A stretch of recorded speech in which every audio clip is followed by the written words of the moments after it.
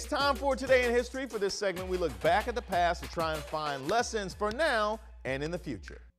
Today is January 17th, and it was on this day in 1706 that OG founding father Benjamin Franklin was born.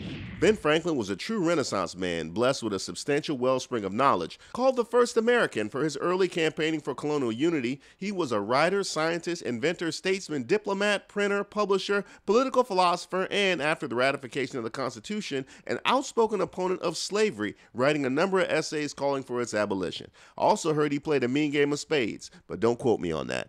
As a scientist, he advanced the field of physics with his studies of electricity. He charted and named the Gulf Stream, the Atlantic Ocean current running throughout the East Coast. He invented the lightning rod, bifocals, and the Franklin stove. He founded several civic organizations, including Pennsylvania's first fire department, the Library Company of Philadelphia, and the University of Pennsylvania. So he was loudly anti-slavery, founded civic groups, a library, and a university. Old Benny sounds pretty woke, don't he? He was also a successful newspaper publisher, edited and put out the Pennsylvania Gazette, and later wrote fake news about the British in the pro-revolutionary Pennsylvania Chronicle. Now you know why he's on the hunted. He was a real one.